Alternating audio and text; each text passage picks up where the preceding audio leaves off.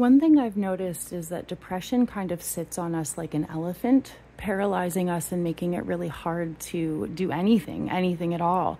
But anger, anger can be empowering. Now, of course, we have to be careful how we use our anger, how we use our fire. But when fire is introduced, sometimes that's when movement happens.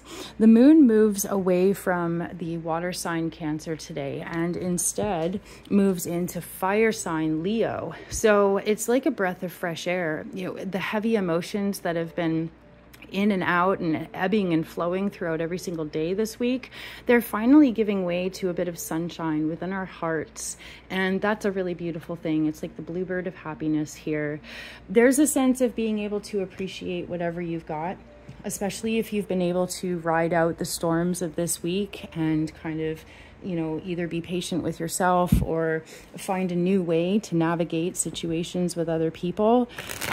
Today holds a lot of possibility to be able to kind of look fresh at your situation. So if you have the opportunity to kind of pause and reflect and debrief with yourself or maybe somebody close to you about whatever it is that happened during the week, if you're able to get a fresh perspective, you can possibly bring new life into a situation.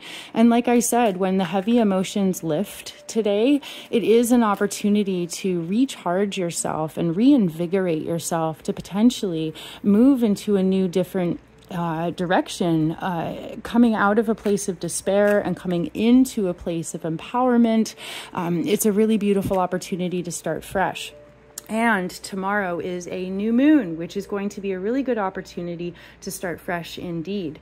Now, the new moon carries a lot of metaphors. For example, one is planting a seed. And in the Nine of Pentacles, which funny enough keeps coming up over the last couple of days, in the Nine of Pentacles, we see somebody reaping the rewards of seeds that they have planted many, many years ago. That's the long vision that we have to hold for ourselves. We have to have an understanding. It's much like a marathon or a chess game. You really have to have that long vision, that long game. So as much as you can, have patience with your process. Have the wisdom to pick your battles and love yourself unconditionally. I'm Erin, I'm Queen Bee Tarot. I've got full-length detailed horoscopes coming out Sunday morning on my YouTube channel, so definitely go check those out. And I will see you every day for your daily tarot and astrology. Bye, guys.